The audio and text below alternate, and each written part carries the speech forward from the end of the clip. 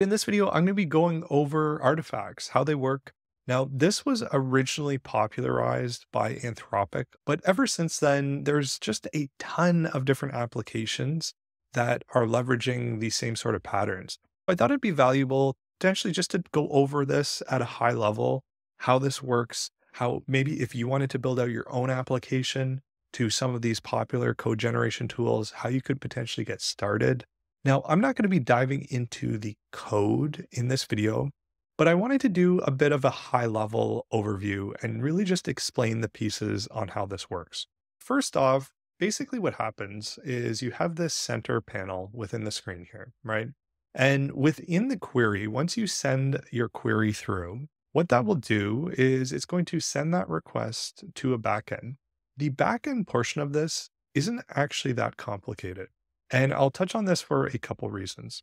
At first, when I was building this out, my thought is that they must be using a ton of different function calls and have this complicated agent architecture to make it all work. And that's actually not the case. It is actually just through their system prompt. What's unique with how they have it set up on Anthropic and a lot of other systems is that backend can really be agnostic. You can use LangChain, you can use the Vercel AI SDK, and basically, the trick with this is within the system prompt, there are very specific instructions on what you're asking to return. Now, the key aspect with this is generally speaking, the more powerful the LLM, the better that it will follow the system prompt and be able to give you those results that ultimately render as artifacts. Once you have that system prompt, you can really send this to whatever you want. Anthropic, Gemini, OpenAI, Grok. You could send it to Quen if you want. Really, it's quite agnostic, but the key functionality to make it work as if it is the Anthropic's artifact feature is you just have to make sure whatever LLM that you're using does have streaming. Now, as you start to get those responses back, the key with the responses is going to be based on the system prompt. In large part, how I figured this out is a result of this anonymous Twitter account as well as GitHub account. And what this account has done is, and continues to do, is that every time that there's one of these frontier models that comes out, they go ahead and actually figure out what the system prompt is. Now, if you just look at the Anthropic system prompt, there is a ton within this. And this is something that I want to emphasize is that you can really put a ton of instructions within your system prompt. I think a lot of people actually really shy in this regard. There's a ton of information. I'm not going to read through it here, but in terms of some of the key pieces with artifacts, good artifacts are a substantial amount of content, over 15 lines, content that users are likely to iterate on, modify, take ownership of. Don't use artifacts for the following. Now, in terms of some of the specifics about artifacts and how they work, there are a number of key buckets. There's code, there's documents, things like Markdown, there's HTML, SVGs, and the list goes on. In terms of some of the features that I really focused on, it was really for the HTML web app type of rendering. HTML, that's one style of rendering. Now, there is another style for if you want to set up something like a React component, because those ultimately need to be compiled, right? That's something as well. And for SVGs, you effectively render it as if it were an SVG. If it's a mermaid diagram, you effectively render it with these markers that are going to be on the XML tags. If we go back to our drawing here, once you get that response back, take this arrow all the way over here. This video is brought to you by Scrimba, the innovative coding platform that brings interactive learning to life. Dive into a variety of courses from AI engineering to front-end, Python, UI design, and much more. Scrimba's game-changing feature is their unique Scrim screencast format, which lets you pause the lesson anytime and start directly editing the teacher's code. Their curriculum is built in collaboration with industry leaders, including Mozilla MDN, Hugging Face, and LangChain, and includes building application with OpenAI's Claude, Mistral models, and guides you on deploying projects to platforms like Cloudflare. While AI tools can assist with coding, a solid grasp of the fundamentals is essential for achieving real experience. Scrimba offers something for everyone from complete beginners to advanced developers, and about 80% of Scrimba's content is completely free. Sign up for a free account today using my link below and enjoy an extra 20% discount on their pro plans when you're ready to upgrade.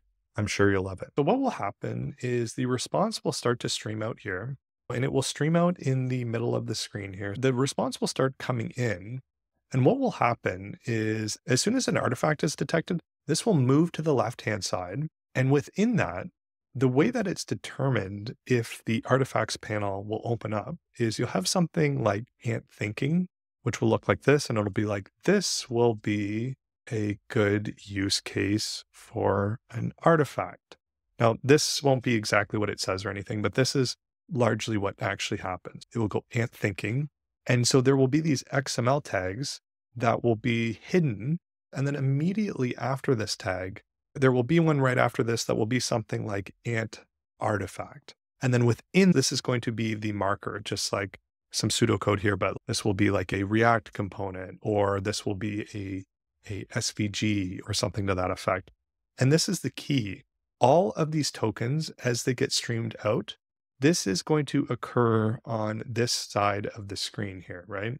Anything that's within the artifact or within closing ant artifact XML tag, those are going to be on the right-hand panel. In addition to this, as soon as that's detected, the code, there's going to be a title. There will be something like title, your cool homepage, right?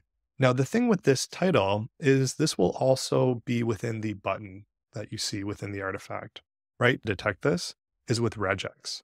A lot of people say that the web app for Claude can feel a bit heavy, and I suspect that this is probably the result. What's happening, all these tokens are streaming in, it's performing that regex to actually compare everything that's coming in to see where it should be delegated within the DOM. In terms of where it's actually structured and state and stuff, there is some liberty in terms of how you want to set that up, but largely that's pretty much it. It's really not as complicated as I think people think.